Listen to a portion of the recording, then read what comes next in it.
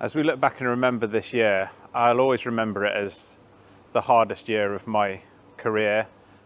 And I've only got through that by working with an incredible team.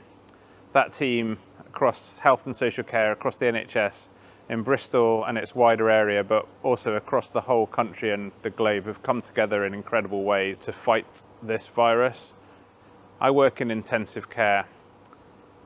We've been intensive in our treatment this year. We've researched this virus, we've created new treatments, we've delivered a vaccine, much of the research done here in Bristol, and that's been incredible. The hard work and determination of my colleagues has been amazing, but we haven't always been successful, and that's something we must remember. We haven't been able to save everyone's life, and that's where the other part of my job comes in, the care, because while we haven't saved everyone's life, we have been able to care for everyone, and nobody's been left alone. No one's been left to die alone.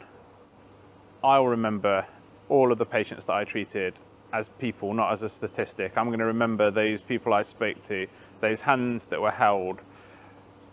When this first started, we had no idea whether it was going to affect healthcare workers more than others, but my colleagues strapped on their masks and their PPE and they went to care for the patients as they have been taught and trained to do.